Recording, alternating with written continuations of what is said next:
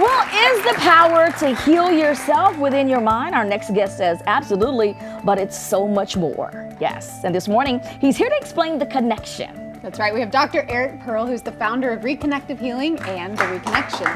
Yes, good morning, Dr. Pearl. Good morning. It's good to have you. It's a pleasure to be here. Thanks for being here. Kim. Hi. Thanks. First of all, I want to ask you a little bit about what you do before we talk about the reconnection, because I want to know what the reconnection is. Tell us a little bit about yourself, what you do.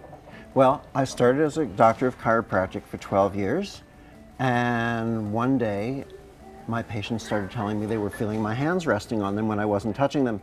And as I moved my hands near them, their bodies started going into involuntary movements. And they started seeing colors and smelling fragrances of flowers.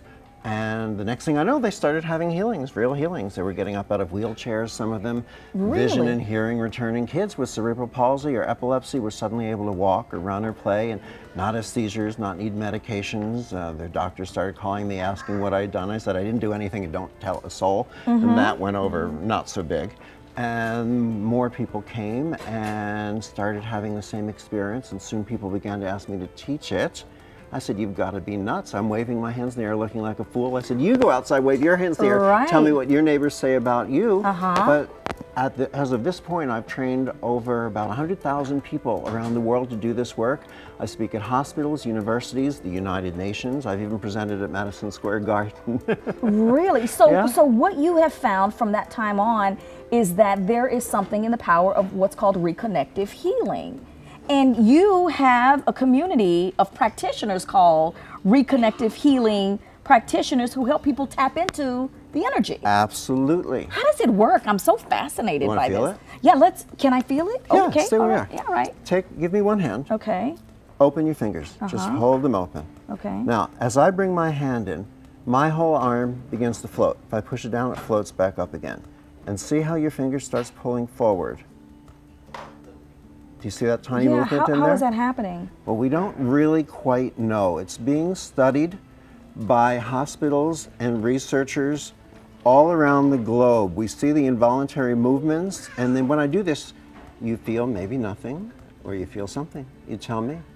I feel like a sense of calm that I generally don't have doing a program like this. Now try this for a second. Close your eyes for a Okay. sec.